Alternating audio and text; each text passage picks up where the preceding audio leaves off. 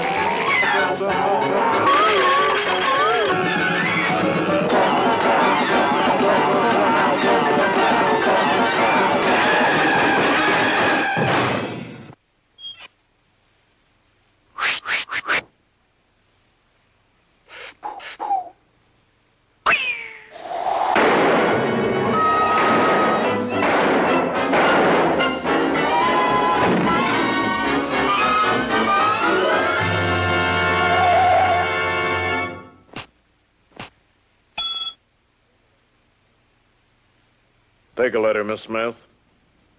Gentlemen, after due consideration and thorough calculation, it is my unequivocal opinion that there is absolutely no life on the planet Mars.